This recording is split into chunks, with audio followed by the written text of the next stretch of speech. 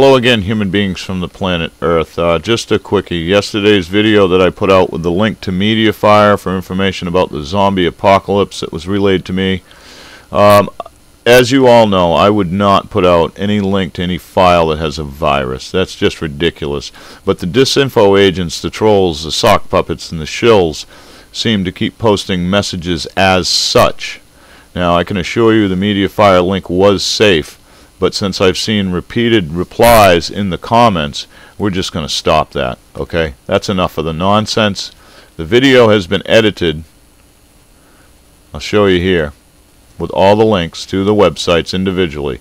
The reason I didn't do this to begin with is because there were descriptions sent by this person in between each link as an explanation, and I thought that would be more fruitful. But since you stupid fucking sock puppets seem to think that you can post disinfo in my feed and stop my information from getting out, just remember, master of many things is not a fucking fallacy.